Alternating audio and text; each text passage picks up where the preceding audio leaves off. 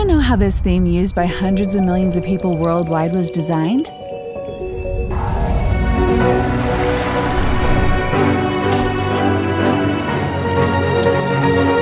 How Painted Planet came to be?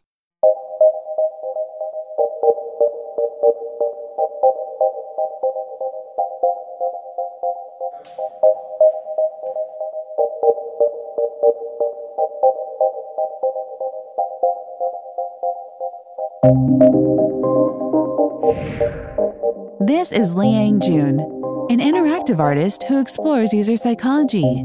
Many people call him Dr. Strange. Technology makes life more efficient, more convenient, and more people-centric, which improves the quality of our lives. Pure art is not the same as commercial art. Commercial art should be adapted to the user. That's why we say it's people-centric. I think an artist needs to develop profound artistic skills before getting into commercial art.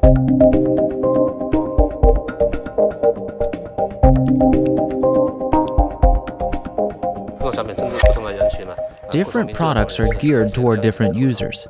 Some successful people may be relatively young. Those who succeed have a more holistic view of the world. They often see the bigger picture. You may have noticed they see things from a bird's eye view. In addition, as our target users are relatively young, the world they perceive is prettier and more dreamlike, like a montage. So I used colors that sharply contrast at first glance, yet the overall tone catches your eye, and it's love at first sight. It creates a deeper space that opens up people's imagination.